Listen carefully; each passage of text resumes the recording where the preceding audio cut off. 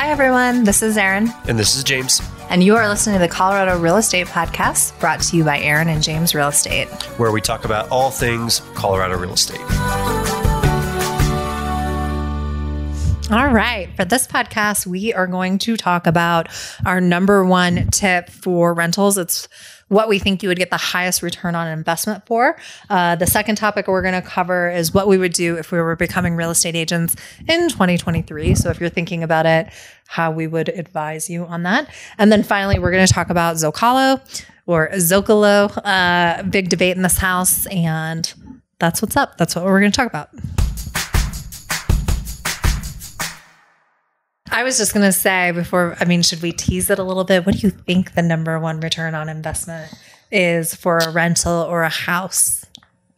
Well, it's our segment, so I know what it is. But, okay, what do I think people might think it is? Location, probably, which actually is a big one. I don't know. I mean, what else? Forced appreciation potential? I think in the furnished space, mattresses are certainly becoming very important. And I'm trying to think of what else. My clients sometimes seem pretty focused on decks. I do think sometimes people care about garages quite a bit. Yeah, storage. Fireplaces have a decent return. Dedicated workspace for remote workers. I feel like that's a thing that people talk about that... You know what I think? I think if you have a breakfast bar, which is an island in your kitchen, that's always going to be their dedicated working space. Okay, none of those are actually the number one return on investment for rentals. It's photographs. Take good, professional, quality photographs of your place. Agreed. That's it. It's not very expensive. It's $100. We'll drop a link to Virtuance. And if you use that link, I think you get a credit because I think it's an affiliate link. We get a credit and you get a credit, but it's who we used to use for all of our properties. In Denver, we use somebody else now, but he's more expensive. He's $400 for a photo shoot and Virtuance is $100. But yeah, I used to love Virtuance and I still do. I think they do a really good job. I've soured on them just ever so slightly, only because I feel like the look that they give is a little too vibrant and can almost look like you've put an Instagram filter on it. And I like a little bit more of a natural look that the new guy does. But they are incredibly efficient. You can order today and they're probably able to come out tomorrow. They return them in 24 hours. And they're they're really affordable compared to other real estate photography. I will just say, do not use... your friend, your nephew. I don't even care if your friend is a photographer. They don't know real estate photography. It is a specialty in how the angle of your lens, the wide angle, and where you set up the camera. It really, really does matter. The real estate photographers too. They do this day in and day out. They know what looks best, what the end client cares most about. So yeah, to James's point, even if someone is a professional photographer, don't use them unless they're a professional real estate photographer, because it's $100 and your listing will stand out so much. It's so obvious when someone is using non-professional photos. And aside from the fact that your marketing for the place looks terrible, it also says that you're not a professional and that you are not taking it as seriously, and maybe that you're going to nickel and dime the person on everything when you're doing the negotiations, or that's more if you're in a real estate transaction. But also for the tenant, I see that and I think, is this place actually set up well? So just pay for professional photos. It really, yep. Hey guys, we wanted to let you know we are offering real estate consulting services now. The people that are using this would be, agents that need a second opinion and or buyers or sellers that are part of a transaction or an investment, and they just want someone that's not part of the deal to look it over and say, these assumptions are right, or this situation is going well, or it's not. We can also pull laws for you. We can look at your numbers and say short-term, medium-term, or long-term makes the most sense for your investment. We're happy to look at your listing, just a whole array of services that, again, we can provide for you as kind of like a second opinion or real estate therapy, if you will, for, again, people that just want a second set of eyes. If you would like to schedule that, we're taking calls right now on Tuesdays and Fridays. You just need to email me at Erin@erinandjamesrealestate.com. What has been written down on the paper is what would we do if we were real estate agents, or if we were starting to be real estate agents in 2023?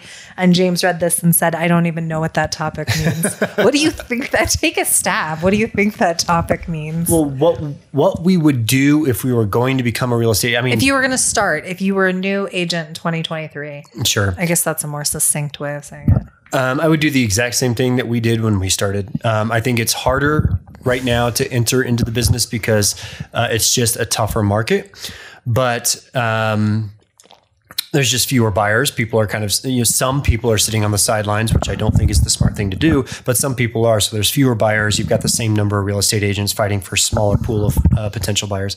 But what I would do is I would find a niche. I would become an expert in something, and I would produce a lot of content around that expertise because that's how you get in front of people. I actually think it's an okay time to enter the market. I didn't for the last 5 years because my issue with that was that if you were a brand new agent, you're having to convince people to spend $50,000, $75,000 over, give up all their rights. That would be a very tough thing to do if you didn't have the confidence that came with knowing the market and having a little bit of practice at it. So I really doubted people's success in the past to be able to deliver that if you're working with buyers a lot. But right now you're not having to do that as much. It's a much cleaner negotiation just because although the market is heating up, it's not as hot as it's been. So it's an okay time to get in. I think what I meant by this is like how you would start it. I think a niche is really smart. You either have an extremely good network that trusts you a lot, which we never had. We didn't have a super strong network. No one trusted us. They still don't. And so it wasn't like that. So we became experts in something. And then I guess my other thought is even for us, like now, when we are not having a particularly busy month or a busy week, it's content all the time. I think real estate, you should see your real estate job as supporting your clients and staying on top of education, but also constantly producing video articles. And I probably wouldn't even write anything anymore. I would probably lean all in on video. I mean, I disagree with that. And I think our numbers still bear out that some of our best SEO producing articles on our website send a lot of clients still to us. I think you're right. I think it's probably a waning part of the marketing tool belt, but I still think there's room for having targeted articles that answer a question that a lot of people are putting into Google, so you get in front of them that way. I think, we have a particular way of doing this, which is, again, content. I think a lot of people, if you're more extroverted, you might go to events, you might go to networking things, young professionals events, join the Chamber of Commerce.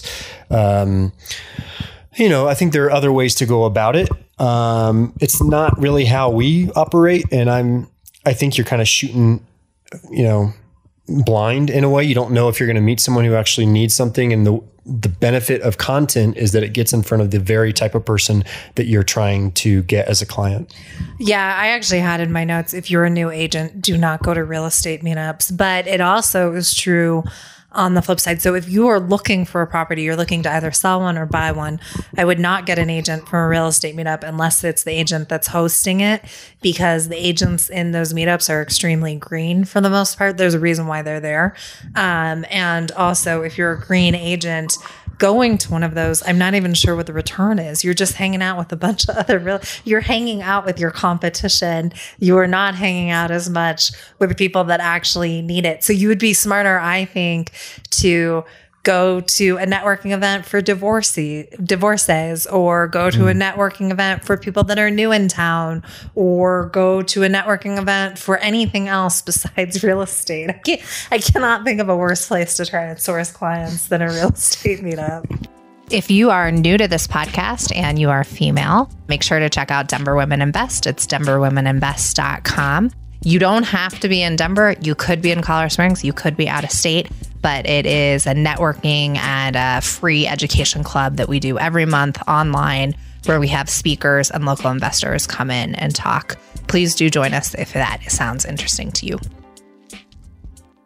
We're talking about Zocalo, which I did pronounce it correctly because I looked up the pronunciation guide in both the Colorado Springs Magazine and in Portland, where there's a different restaurant named the exact same thing. Anyway, it is Zocalo, I believe. It is in downtown Colorado Springs on South Tejon, and it's tacos. It's tacos. It's Tulum in Colorado Springs is how they're describing it. But the interior is really nice, and they have a gigantic window where you can sit on these swings, which if you've ever been to Mexico, a lot of the bars have like these swings where you sit at the bar and then the ocean is right there. And in this case, you sit on these swings and then a pavement patch and an attorney's office is right across the street, which is just like the ocean. But the food was awesome, and I appreciate the design, and it was busy. Yeah, so I like that area that you're talking about. Basically, a huge garage door that opens up, so you're sitting at a bar that looks out onto the street. You can do great people watching. The food was really good.